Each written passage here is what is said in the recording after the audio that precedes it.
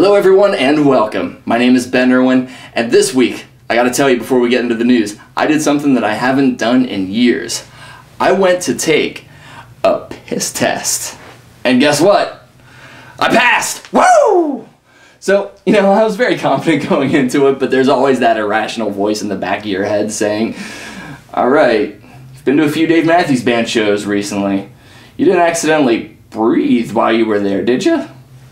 So, I'm in the clinic and my results are being tabulated, and I continue to think my little thoughts. And all I could think was, thank God they're not looking for bath salts, because then I'd be screwed. Which, would have been an okay thought to think, but the problem rose when that innocent little thought went from my brain and out my mouth hole for everyone in the clinic to hear. So all these nurses are aghast, and everyone was looking at me like I'd really just downed some bath salts. One guy starts ruffling through his papers on his desk, and he was like, do we check for that? So I spent the next 3 minutes of my life trying to convince the clinic staff that this was just a wee little joke. Perhaps I could have read my audience better and everything's okay. So that's the story of what happened when I got drug tested. Just so you can rest assured that we got clean pee here at the Ben Irwin Show. Anyway, here's the news. Yesterday, more news came out of Penn State as a letter written by Joe Paterno in December or January before his death was released. The letter detailed Penn State academics and the football program's successes despite all the Sanduskying. Joe Pa was very clear in praising the school's record of achievements and figuratively told students and alumni that, hey, I've got your back. And with this, the Paterno family bashed the investigation into how the sex abuse is being handled. The full report is to be released today, and whether you think the letter is political posturing or not, the message is something that has resonated and continues to within the Penn State community, since despite the scandal, the university has managed to solicit $207.8 million in donations during the 2011-12 fiscal year, and that's the second highest amount in the university's history. So, I, like many other people, paid for a Penn State education, and I know it's not a cheap place. Maybe I'm the only one, but upon hearing the $207.8 million, did anyone else kind of feel like a sucker? Is it just me? Is it me? Okay. What else is going on in the world? Hey, did you see the other day on TV with that yo-yo playing his guitar on the MTV? Yeah, that's the way you do it. Get your money for nothing and your chicks for free. Wait, if you don't have DirecTV, you did not see it.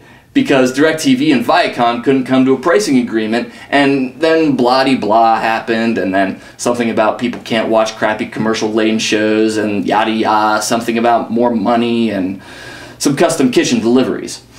So, to which I said, who still watches TV anyway?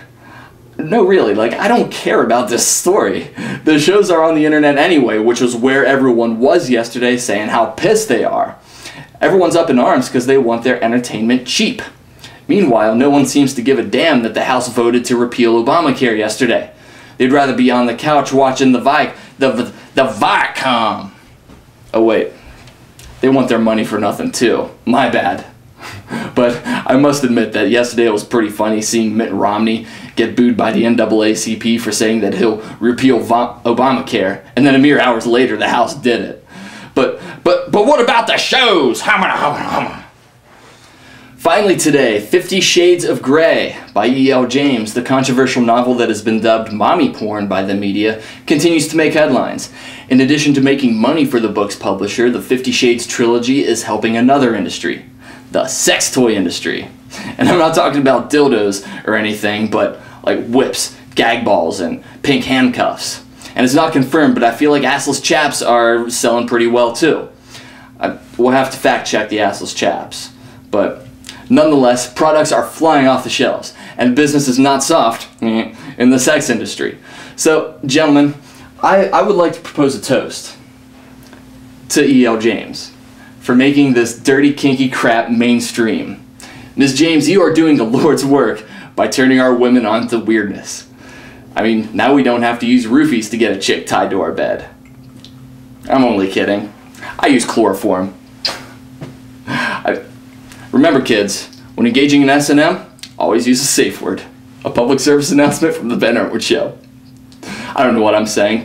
This episode's over. Ladies and gentlemen, I will see you next week. And hey, if you're watching the podcast or on YouTube or Blip or whatever, take a look at the new website, thebenirwinshow.com. There's commenting available. It's feature-rich, and it is new. It's sexy. You'll love it. So check it out. Thank you very much for watching. Bye-bye.